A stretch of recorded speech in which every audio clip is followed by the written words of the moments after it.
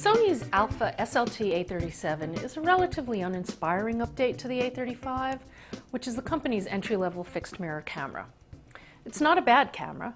In fact, it's one of the fastest models in its price class, and it's capable of producing very nice photos up through ISO 800.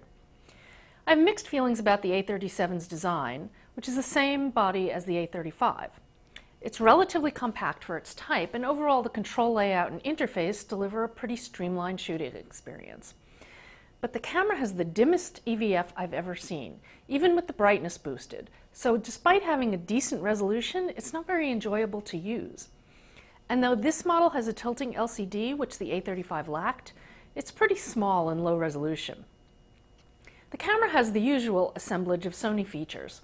New to this generation is the auto portrait framing feature. In superior auto mode, when you frame a picture of a person in a landscape orientation, it will automatically create a crop that more attractively positions the person in the photo, and it'll save both it and the original.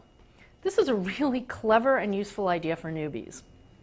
However, after cropping it, Sony feels compelled to bloat it back up to 16 megapixels, which, if there's noise, it will exacerbate the noise, and even at low ISOs, it will just mush up the regular detail with interpolation. If you're planning on shooting video, keep in mind that you can only use the manual exposure settings with manual focus. If you want to use autofocus, you give up the ability to set shutter speed or aperture. That said, the video looks pretty good. And the photo quality is exactly what I expected. It's very good at ISO 100 and 200, and usable up through ISO 800 or ISO 1600, depending upon your scene. Color and exposure are consistent and relatively accurate as well. I'm a bit disappointed with the new kit lens, the 18 to 135mm f3.5 to 5.6. I tested it because I think it's going to be a popular choice, and because it has a similar design to one of my favorite Sony lenses, the 16 to 50 f2.8. Unfortunately, it's not very sharp, and it can't focus as close as the 18 to 55mm kit lens. It is pretty well designed for manual focus, and in conjunction with the peaking capability in the camera, it actually makes it possible to manually focus despite the problems I mentioned before with the LCD and the viewfinder.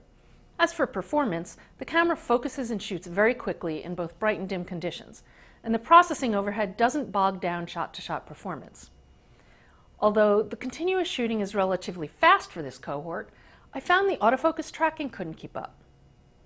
The A37 is a solid entry-level DSLR class camera that will serve anyone on a tight budget who's looking for something to shoot active kids and pets. I'm Lori Grunin, and this is the Sony Alpha SLT-A37.